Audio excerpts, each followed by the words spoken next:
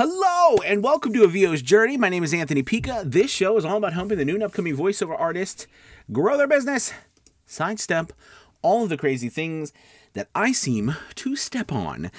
It is Wednesday, May 11th, and as you can see, I have Adobe Audition open, my DAW, and I am going to show you today how to format your audio file for ACX standards from beginning to end, each specific thing that you need to do. I had gotten a question in the comments asking if I could show you how to format your work for ACX, an audiobook for ACX, without using plugins that are not that don't come with Adobe Audition, right? Like no NS1, Isotope, because a lot, we all know Isotope Standard, which is excellent, and I highly recommend that you get those plugins because it makes your life so much easier.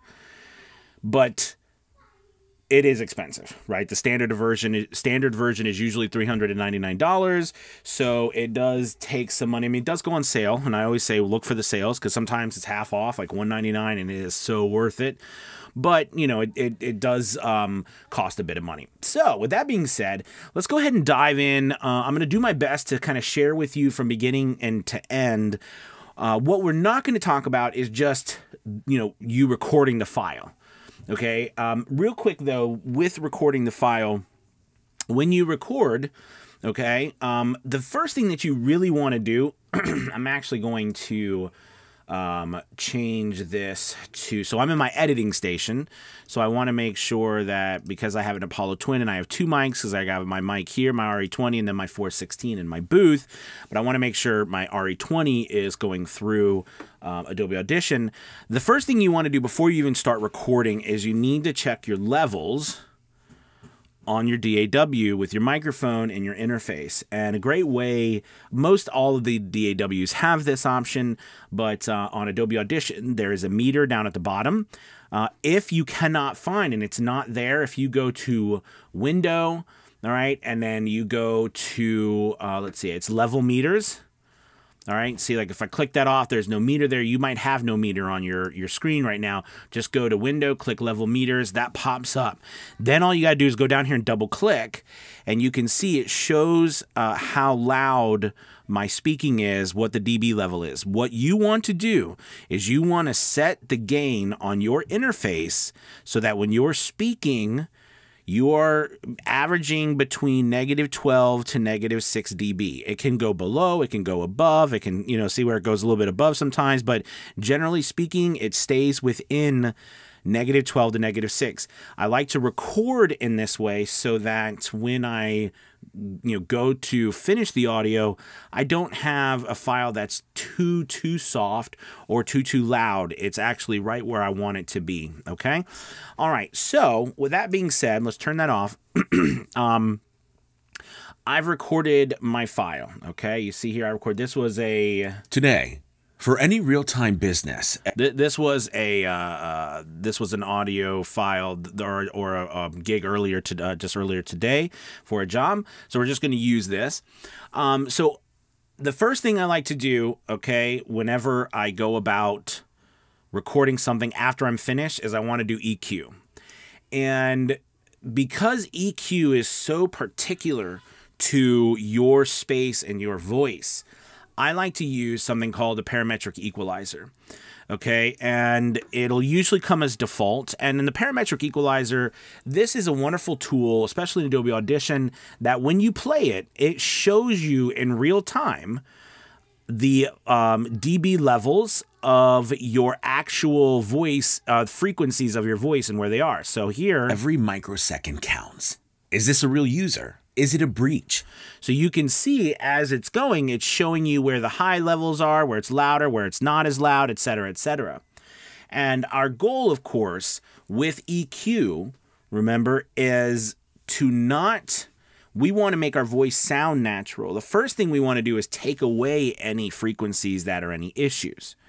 Okay, and the challenge with this is, and the way I always say it is, on a pullback side note, your space is so important.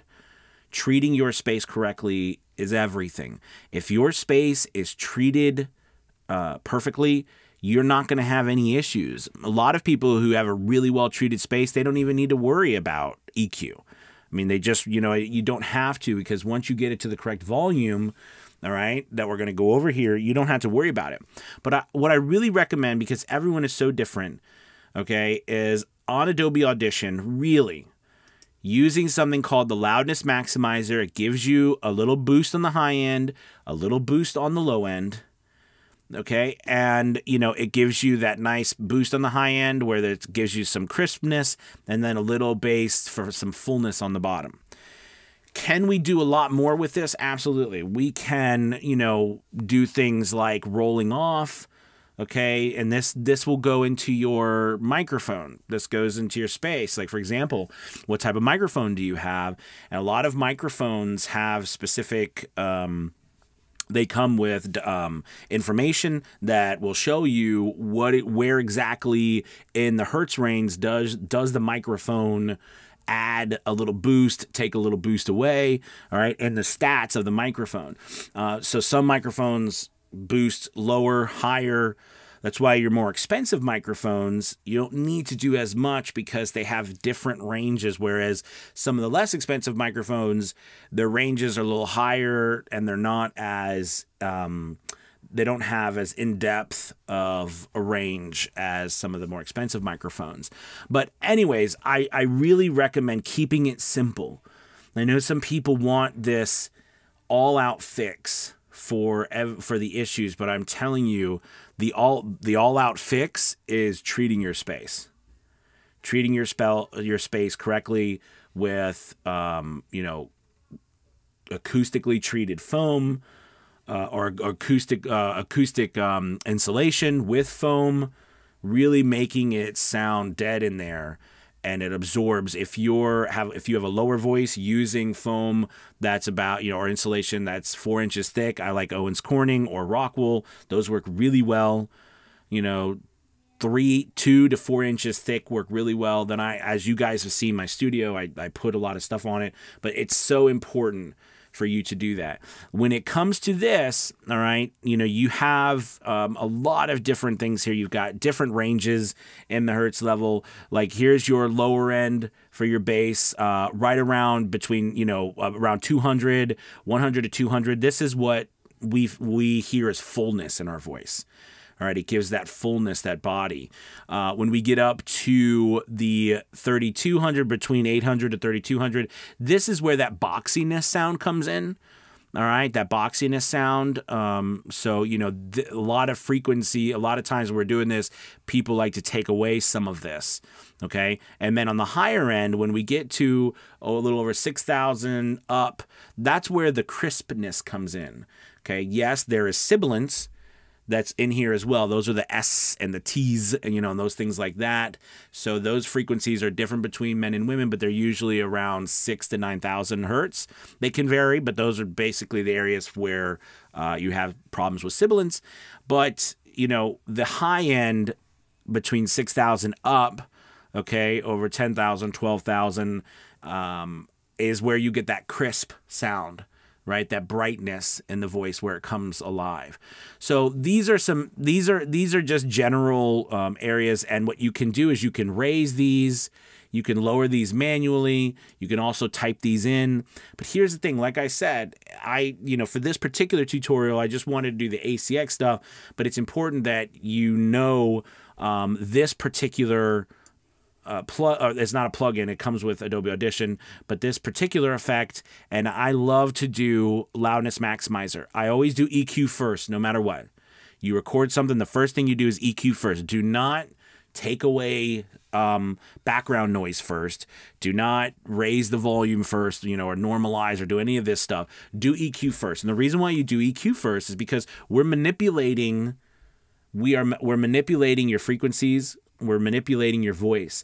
So we don't want to do that after we've taken away a bunch of stuff, because if we do that, it's going to lower in places, but raise the dB level in certain places. And because of that, you might need to go back and take away background noise again. So it's really important to do this first. So you do the loudness maximizer first, okay? And after that, when I do audiobooks, I do not use compression personally.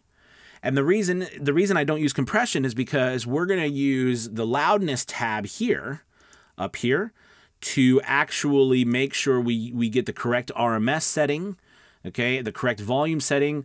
I don't like to use compression in this sense, okay? So I only do EQ. Now, after EQ, that's all I do to manipulate my voice.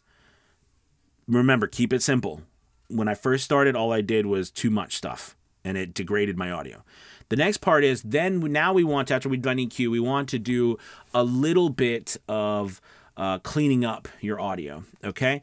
So using what we have in Adobe Audition, I always first, when I go to clean up my audio, try to get rid of mouth noise or mouth clicks, all right? So if you come down to noise reduction, they do have a click pop eliminator process, and they also have an automatic click remover. Now, here's the thing. I like to try to use, what I can on here because it can, like I said, I would personally use isotope and the mouthy click. That's what I use. I recommend it 100%. But for the sake of this tutorial, we're using what we have. So a revolutionary come over here today. For any real-time business, every microsecond counts. Is this a real use? So you have something like constant hiss. Now, here's the challenge with this. This one is not. Here's where the challenge comes in. You have to make sure, and this is what happens in isotope, that you're actually picking the right one, right? So that one is more for you. This is for like records or things like that. But it's not really for mouth. This is more for your mouth. I always start with light reduction here, okay? And I come through. Today, for any real-time business, every microsecond counts. I go, maybe let's go to medium, okay? Remember, because we're using Adobe Audition, we don't have a lot more settings other than this. Okay, and you're going to have to... For any real-time business, every microsecond counts. So this is removing your automatic clicks. Let me, or your mouth noise. All right, click, that kind of stuff. Just real quick, I'm gonna show you a manual way. Make sure that when you're doing that, if you go to like heavy reduction, okay, what you'll find is this stuff, if it's not done correctly, these settings, I said these settings will degrade your audio to where it sounds poor. It sounds very, it just sounds bad. There were missing ends. There's words chopped off. Is this a real user? Is it a breach? Approve the purchase. Is this a fraud? Multiply each decision by billions. So, you can see, because I've actually already done this audio, there's really not a lot of clicks on it. But, I want to show you the manual way. Let me warn you, the manual way works 100% of the time, and it does not degrade your audio. However, when I first started, I did this to every single piece of audio I did, and it was exhausting. But it works. So let me take a moment. So if you manually get rid of clicks, mouth noises, what you do is you want to have on the spectral analysis, right, which is the spectral frequency display. And basically what this is like I like to look at it as like a heat map, right? It's like a heat map of your frequencies of the volume, all right, like how loud it is in the particular hertz range of your voice, okay? So, but this is really cool because I think of it like the Matrix. When you're first starting out, you're like, what is this? But as you do this longer and you become more familiar with your voice and everything, what you find is, I'm just scrolling in, is that you can see things within this. Right, you can pick up patterns and things that are happening. So here's a perfect example. So right here, you can see this little, I guess this little line that seems a little out of place. It's around the globe. So actually, yeah, you can hear it. Hear that click right there? It's right there. So that's a mouth click right here. And you might say, how did you? I found that because I could see that this little line is out of place here. All right, just like this little line seems out of place. Okay, so what you do to get rid of this manually, because like, for example, in Audacity, is there a spectral frequency? Yes, but Audacity is very difficult to, it doesn't have as much tools, of course, as Adobe Audition. No, it's free. But on this one, if you were trying to figure this out, you could do it a couple of ways. Okay, well, I'll show you the way I like to do it. So up here, there are these tools. And these allow you to use your cursor to create different shapes. All right. And then on top of that, in your effects page, you have something called Auto Heal. And what this Auto Heal does is it uses their AI to detect all the frequencies, what's around the audio section that you're trying to heal. Okay. And by using all of that, it heals it, but does not erase it, right? It just replaces it what it thinks it should be. So what I like to do is I like to take this, highlight this little section. I have auto heal. I have it shortcutted to my keyboard on the letter C, but I'm going to go ahead and click this. All right, I hit auto heal, and if you see, look at that, it took it away. So now, if I cover that On the you see there's no click there anymore. It's gone. So it was that simple to take it away. And by using that C, my shortcut, you see I highlight this, I just hit C, look at that, takes it away. But it does not erase the, you can see like right here, it didn't actually silence. So if I go back, all right, and I take this and I silence it. So this is me silencing it. So you can see what happens when you silence it. All right. And you don't want to do that. So I hit C, which is the auto heal, and you can see the difference. It keeps a file, but it gets rid of that click. It really is fantastic. Just on a side note, here's another thing too. I got to make sure I keep this, people able to watch this and go on with their day, because this could go on forever because there's so much. But I realized something that I just did to help you guys. So if you go to edit, now if you're on a Mac, it's under edit under keyboard shortcuts. If you're on a PC, I believe it's under file. Okay, but you're on a Mac, it's under keyboard shortcuts. All right, what you do is you pull that up, and this is a visual display of your keyboard and all of the different shortcuts that you've done. So what you would do is you would come into the little search tab, hit auto heal, type that in. All right, and then what you would do is it's under effects right here. All you would do is you can drag it. You just click it and drag it to where you want it to be. So like I'll drag it to here, you see that? And there it is. All right, I can go ahead and now of course I have mine on C, like I said, but and here, because you can see I already have it in a favorite as well. So I'm not going to do that. I'm going to hit cancel. But that's how you go ahead and set an actual keyboard shortcut.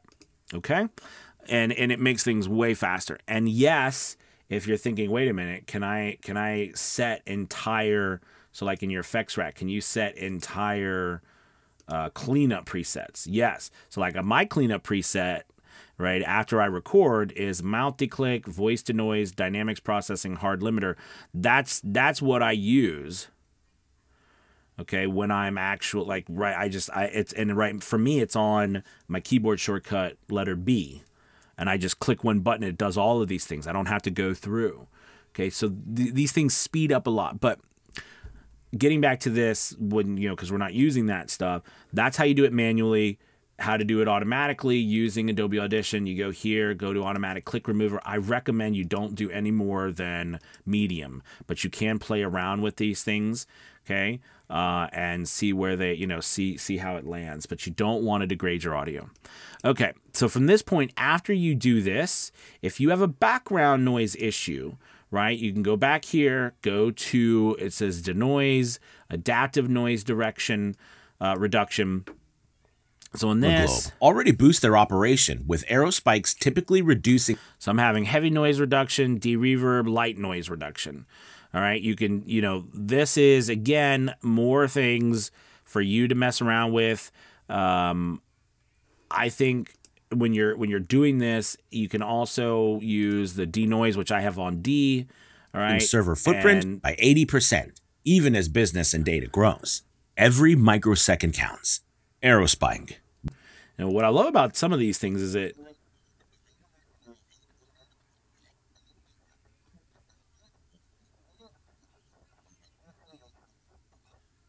so, of course, my stuff is pretty quiet, but you can use those tools, okay, to, you know, and I like to use the lighter medium. I don't like to use heavy. Heavy a lot of times will mess up your audio, okay? Here's another thing that I like to do as well, especially with breaths. I do a lot of audio editing for people in their audiobooks, and what happens is a lot of times they'll have breaths in here, right? And some people hate breaths. You know, it's a part of what we do as voice actors is breathing. So not all breaths are bad. And especially in audiobooks, see, like you don't want to take all the time with always. You don't want to take away all of your breaths. However, if a breath is so loud that, you know, if you're talking, right, which sometimes we do, it can take people, rip them out of that suspension of disbelief. Right, which is a phrase we use when we're trying to keep people in that creative land that we've put together in the audiobook. Okay, we don't want to rip them away from that imagination, or they're picturing what we're talking about because of a rogue big breath we took. Okay, so it's important that we are aware of how to do that. I like to do something if I'm trying to completely get rid of a breath. I will highlight a small area, okay, that there's not a breath there. I will hit Command C and copy that. Okay, that's just a copy on Mac. And I'll come in here, right, and I'll find a place where it actually has a breath or something there, and I'll hit Command V, and it pastes that section into it, effectively just getting rid of that. And I can do this. How can you process large amounts of data? Right? And make the right decision in the microsecond moment that matters? Aerospike, a revolutionary real-time data platform. So I'm listening to this, all right, making sure it sounds right, and I'm going through and adding or taking away voice, you know, things like breaths or things like that. Another way that you can do that is also here. All right, you've got this little marquee or this little I don't even know what this thing is called, but it allows you to adjust.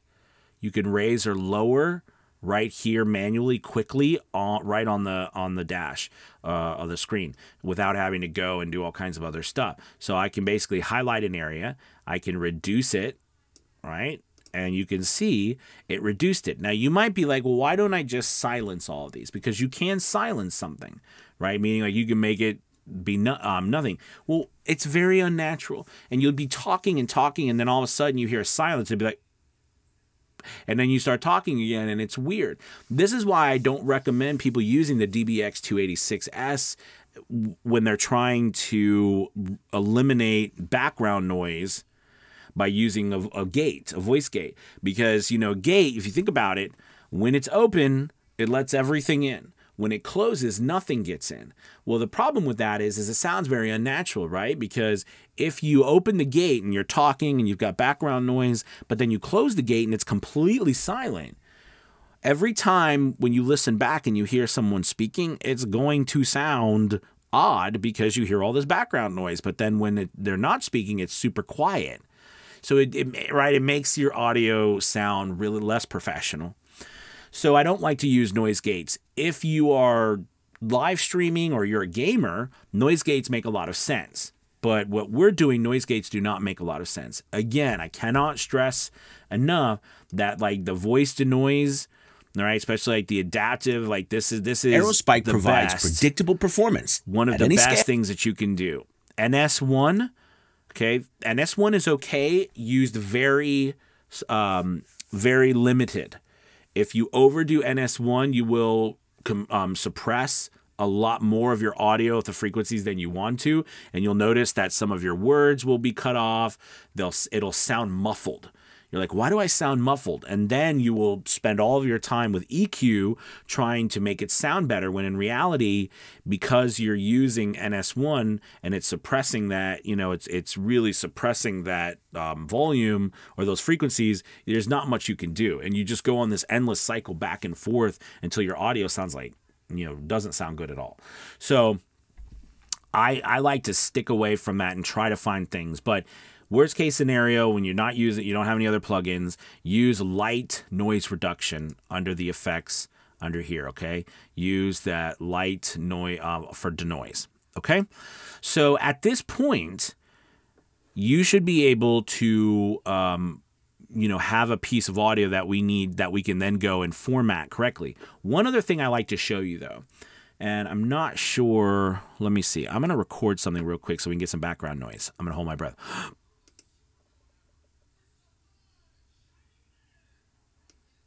Okay, so actually it's pretty cool if you think of, like my voice is, I mean, like the background noise is very low here.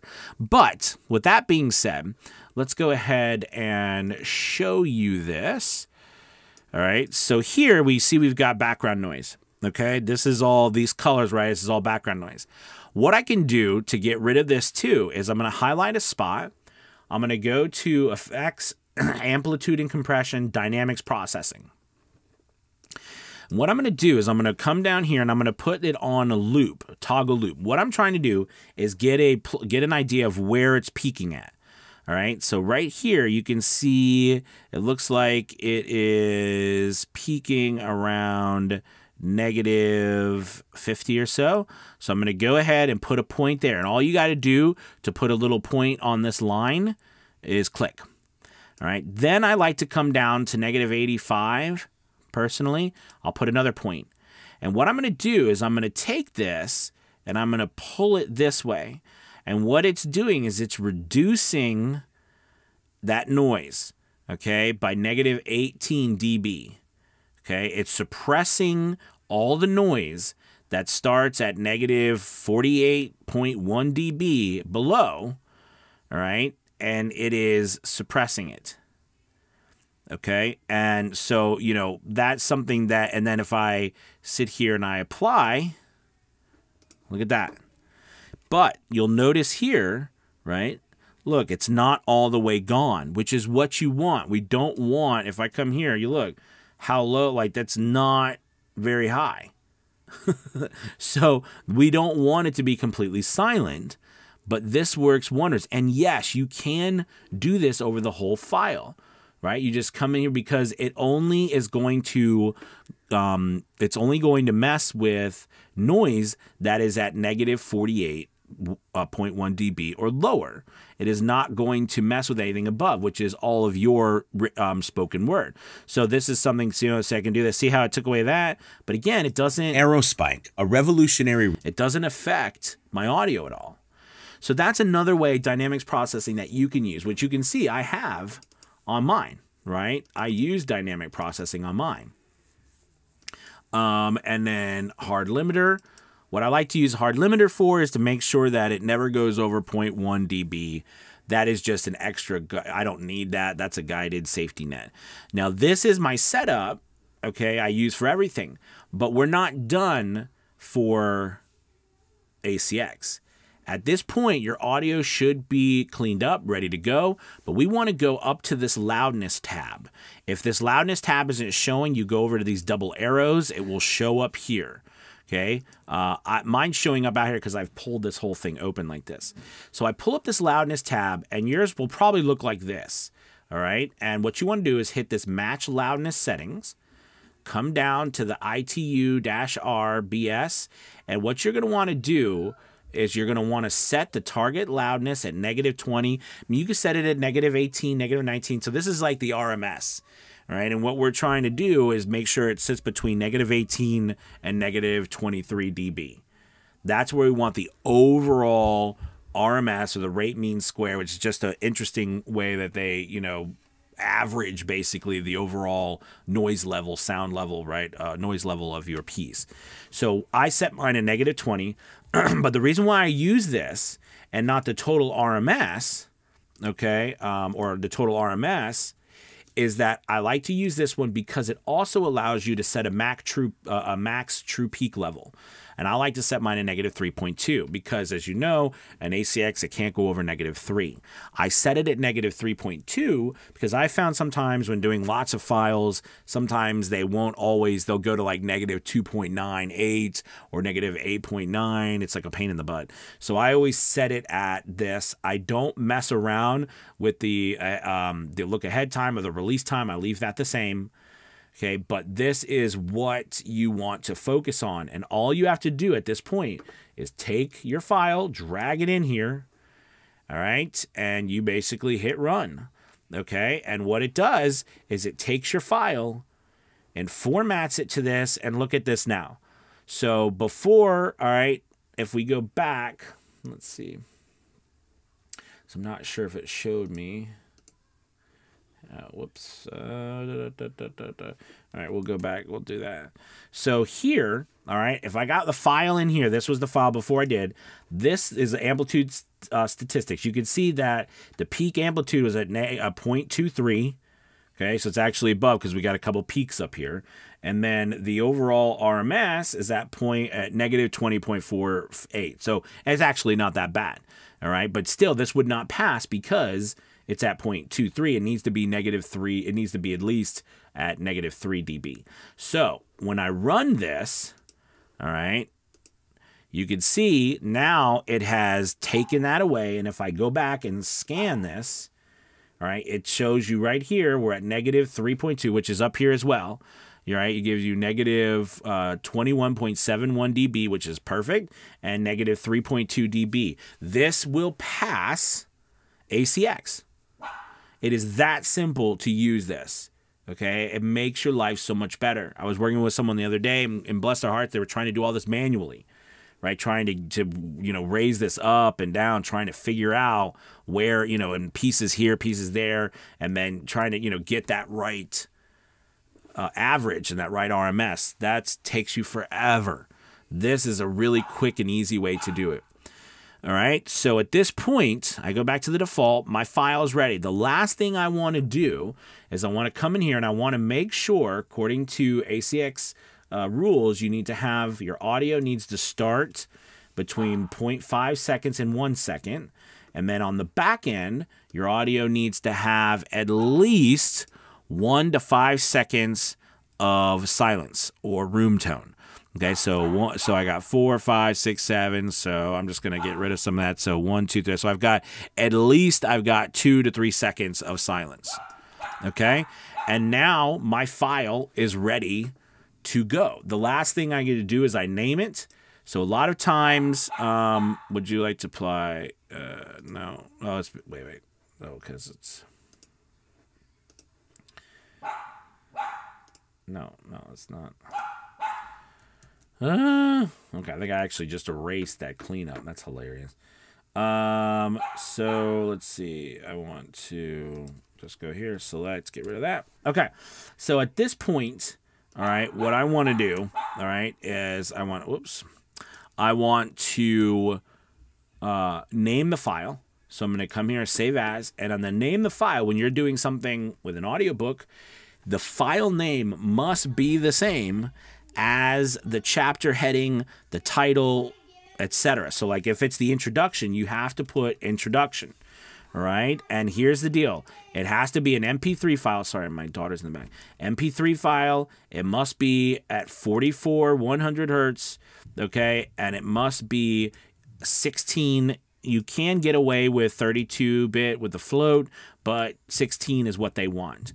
These are your settings that you must have to pass. Oh, by the way, and you need to be at a 192, and it needs to be constant. It needs to be a constant bit rate, and it needs to, your kilobytes per second needs to be 192. But I see a lot of people come to me with this variable, and it needs to be constant. All right, so these are your settings. They must be this way. If you do this, you're going to pass ACX standards every single time. And you've done your audio without having any plugins. I hope that this video has helped, at least give you some food for thought. There's so much more I could go into depth about one piece or another piece. And, you know, I maybe I'll do more singular videos about one piece, like getting rid of mouth clicks or breaths. And, you know, a lot of these things also, remember, can be taken care of by you doing work on your own vocal abilities, right? And you practicing your craft, because, you know, we can eliminate a lot of this stuff from the source as opposed to having to do it all in post. But thank you guys so much for watching. I really appreciate it. I hope this video helps. Please make sure you hit that like and subscribe button. Also, don't forget to see the Academy link below, Avio's Journey Elite Academy. We have 50% off the first month, and it's absolutely, besides, you know, wonderful tutorials like this, like tonight's my class, I go over marketing, all kinds of different things, but we have voice acting classes, tech classes, marketing, audiobook, etc., all kinds of fun stuff, and lots of learning tutorials, and of course an archive section if you can't make a can't make one. So thank you guys so much for watching. You have a wonderful rest of your day, and I will talk to you tomorrow. Goodbye.